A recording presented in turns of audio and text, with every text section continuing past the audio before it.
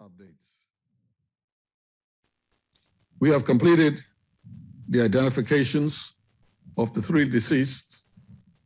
They are identified as follows. Mr. Michael Phillips, age 68, male, American national, and resident of Tennessee.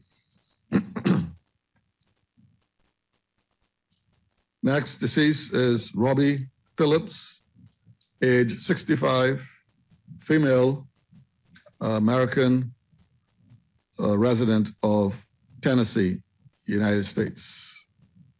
Both of these occupants were the occupants of one villa on the premises of Sandals in Exuma. The third deceased is Vincent Chiarella, age 64 years, of the United States, and he's a resident of Florida.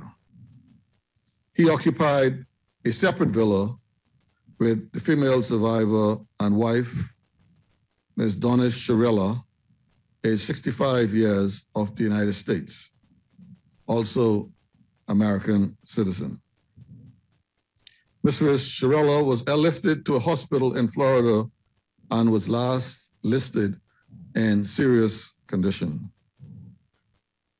The pathologist has extracted samples from all of the persons, and our forensic scientists have collected those samples for examination.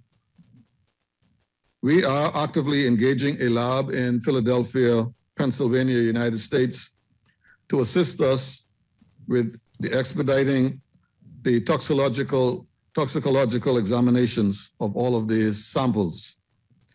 Once those examinations are done, our pathologists would be able to provide us with an official report as to the exact cause of death and help us to determine exactly what has happened.